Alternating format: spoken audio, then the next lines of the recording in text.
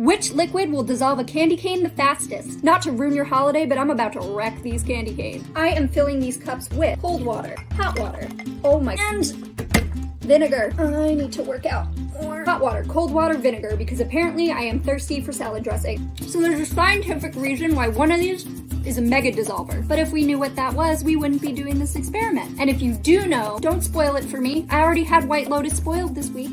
Okay, so apparently it's impossible to open a candy cane without breaking off the top, but that's okay. Doesn't matter for this. I am gonna place one of these candy canes in each cup. Which one of these do you think will dissolve a candy cane the fastest?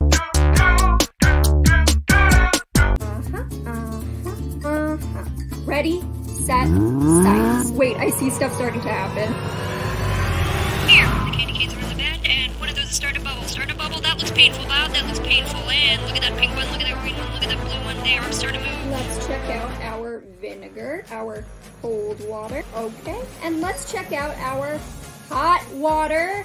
This little stick. I'm sorry, like, it's a twig.